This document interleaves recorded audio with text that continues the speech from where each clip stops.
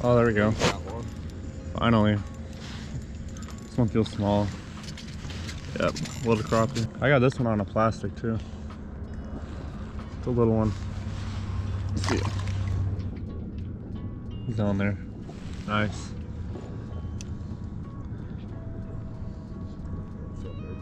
Oh, look. Baby bluegill.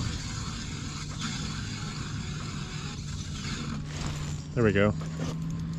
That looks like a good one.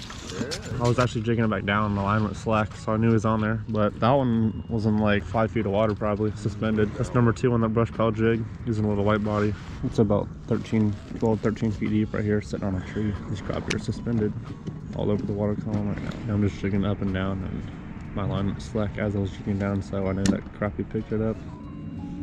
There we go. Another one. Another keeper. Cranked that jig too. He actually hit it pretty hard. Yes, sir. That's what we're after for. 5-6 feet of water is where I caught the last 2 crappie.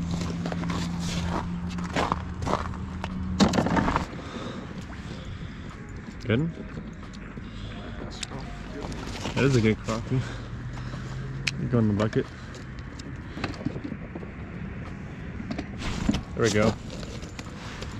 Right under the ice. Back in the hole, first shot. Got a crappie. Toss him in the bucket. We've been those things you said. Yeah, I know. Slab. I keep missing them over here.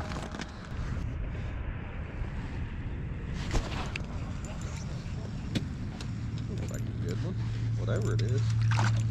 Oh, it's a perch. There we go. Was that 4th species? Yep, crappie, bluegill, bass, perch. My first one of the weekend too.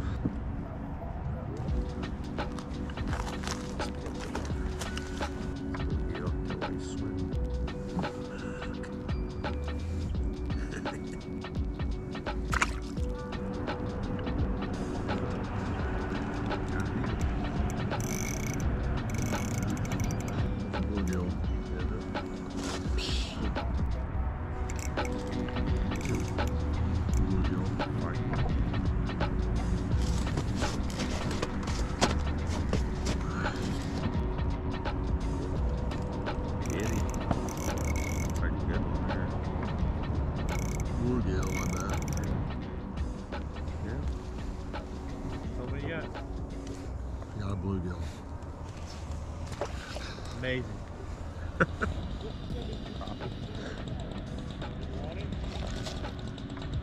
Keep them. This feels like a better one. A little better one. They'll keep. Not bad.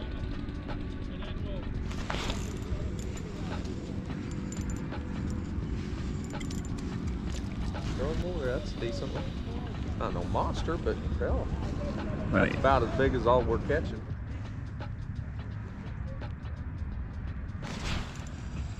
Neat.